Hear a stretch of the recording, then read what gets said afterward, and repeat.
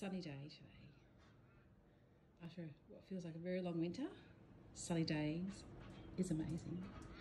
So I'm digging up the back patch behind the shed, and I will be planting a row of the Shady Lady pink proteas.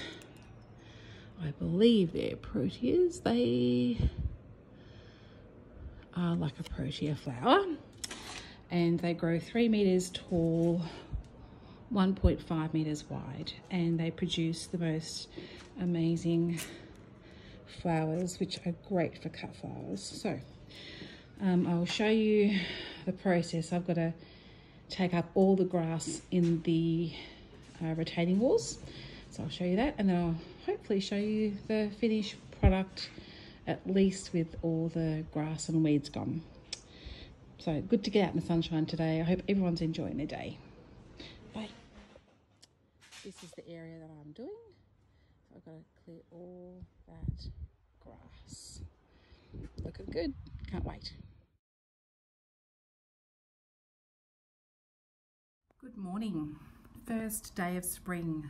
This video that you'll probably see in the end will actually be over several weeks, as I'm getting the stock as I can get it, as we're still in lockdown. But today I rang my local nursery, as we're in South Gippsland. I rang them and I said, I need some more Shady Lady proteas. Do you have any? And what's the possibility of me coming and getting and doing a click and collect? And they were very happy with that, because I really want to support our local nursery, and I think it's really important to, to support these people who are doing it tough in lockdown. So today I have brought 3 more proteas, Shady Ladies. We have, I'll get a bit closer, we have another Shady Lady pink, so I've already planted one of those. We have a Shady Lady white and a Shady Lady crimson, and the crimson already has a bud on it. So my job next is to dig some more garden, dig some more weeds out, get them ready for these Shady Ladies. Might not be able to get it all done today. I had my second dose of COVID vaccine a couple of days ago, feeling a bit sludgy, but doing well, and I'm glad to be vaccinated. Not that I want to make this about that. I want it to make about my garden, but I'll try and get some work done today, and I'll keep you updated. I hope you're having a wonderful day, and hopefully this video will continue and you'll see the end product hopefully soon. Okay, we have 4 Shady Ladies planted, watered in, fertilized. So that's the pink.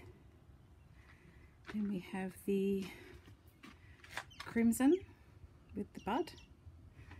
Then we've planted the Shady Lady white, and then the pink again.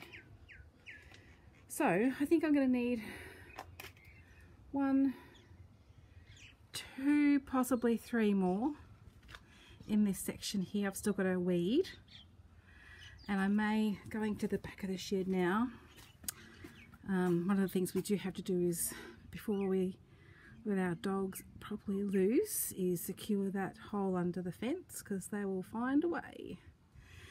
And then around the corner, whether I do something a little bit different here, it gets, as you can see, excuse the little frames there, it gets mostly, this is sort of 1:30, 2 o'clock in the afternoon, sort of half shade, half sun.